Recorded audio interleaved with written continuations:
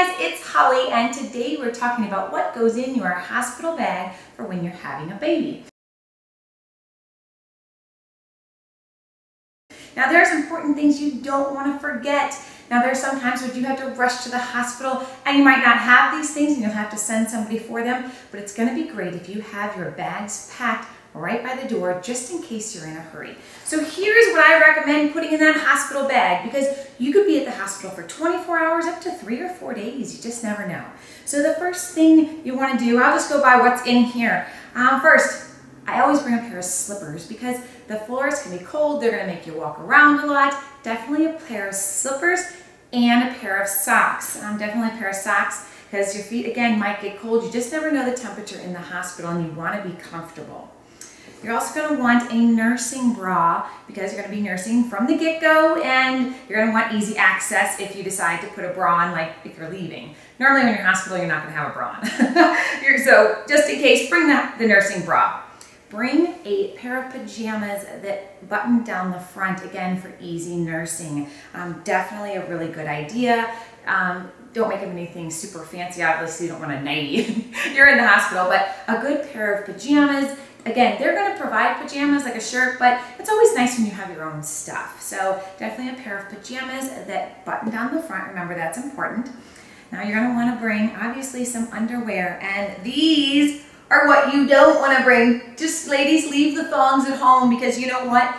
You're going to need some grandma panties this time. This at the least. Go out and buy these. This is your style normally. Go out and buy yourself some big girl underpants, because you're going to be wearing pads that are as big as diapers. Let me tell you, because after you have a baby, you bleed a lot, and you're going to need really, good fitting underwear. So skip the thongs, bring the big underwear. You're also going to want some essential toiletries, your deodorant. Bring some makeup. Even if you're not the person that wears a ton of makeup, there's going to be a lot of photos taken at the hospital, and you're going to want to look your best even after having a baby.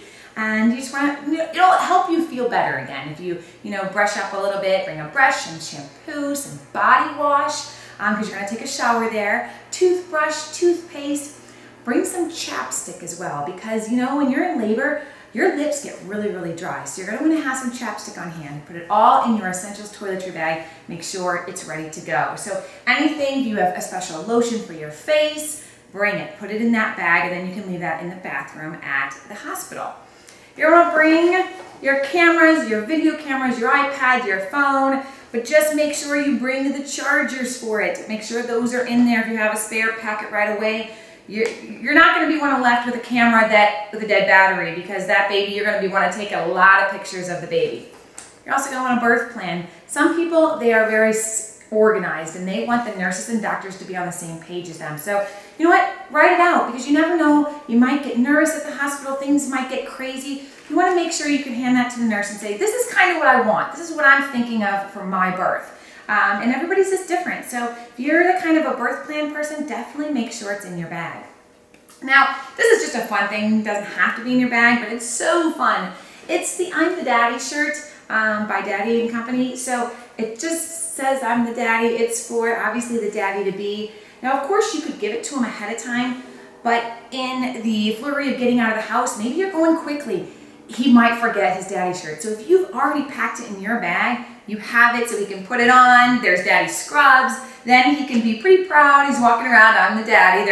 They look like hospital scrubs, but they say I'm the daddy. So those are really fun. You're going to want an outfit to go home, okay? Now here's the thing, guys.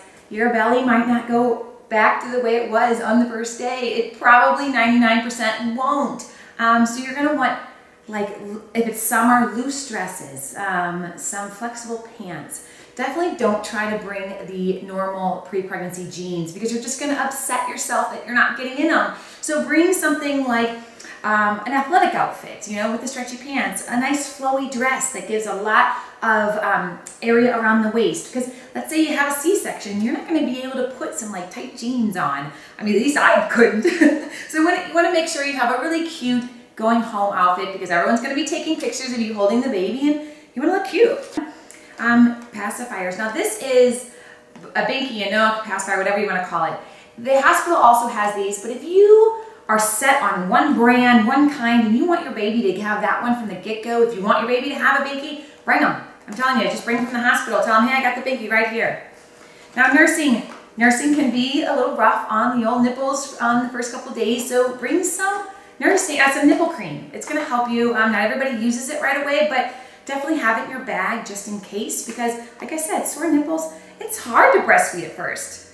Also, nursing pads. Really, really good idea, because when your milk comes in, your boobs are gonna start to leak, and it's gonna be kind of awkward when you got those cute little pajamas on and they're all wet from your boobs leaking. Not a big deal, because it's the hospital and everyone expects it. But these are mostly good for, going home, for the going home outfit with that nursing bra. Just because, like I said, you're not going to be used to the milk coming in, and it might just start leaking on you, and might make you uncomfortable. Now, finally, you need an outfit for the baby to go home. Just something cute, something comfy, something you want him or her to be photographed in. Remember, the baby is probably going to be tiny, so don't go ahead and think, I make big babies. I'm going to buy a 3 to 6 month outfit. You know what? Go for the 0 to 3 months. They'll probably even be swimming in that. If it's in the winter, obviously long sleeve, long pants. You could just even do an easy little onesie like this. Like I said, they'll have these little snap shirts for the baby, but it's always good to bring your own outfit for the baby, because obviously you picked it out. It's going to look adorable in pictures.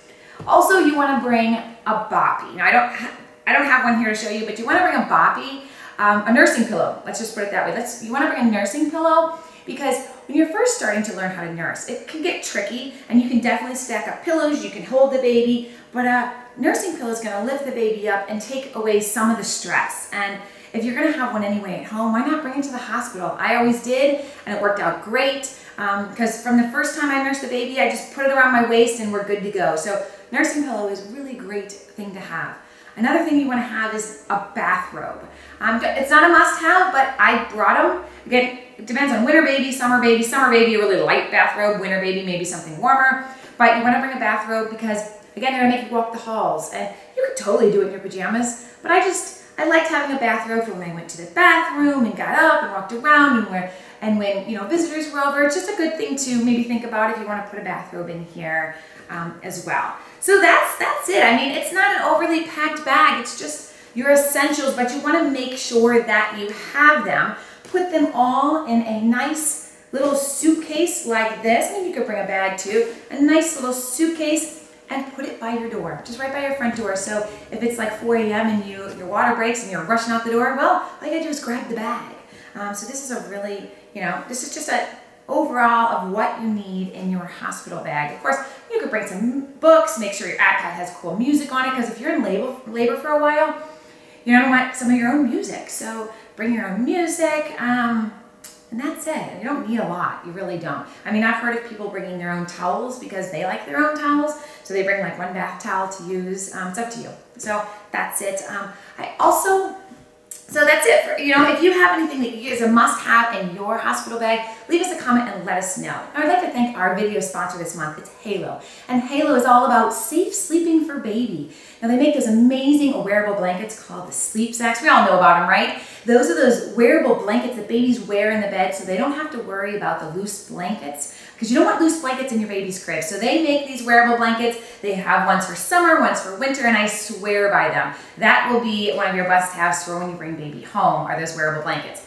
And they also just came out this month with the Halo Bassinet Swivel Sleeper. Now, this is an amazing bassinet because it kind of lets you co-sleep with your baby with taking the danger out of it. So what it is, it's a bassinet that goes right by your bed and actually hangs a little bit over your bed, and it swivels 360 degrees. So it gives the baby their own environment to sleep in while mom sleeps right there next to them.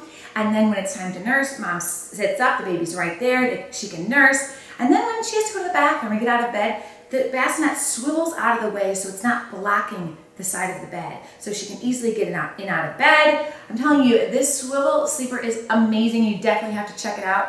Guys, please support our sponsors because they help us bring these videos for you. So check out Halo's products, and that's it for us today. Don't forget to leave us a comment. Please subscribe to our YouTube channel because our YouTube subscribers, they're really important to us, and you don't want to miss anything, right? So that's it for me. I will talk to you next time. I'm Holly from Baby Gizmo.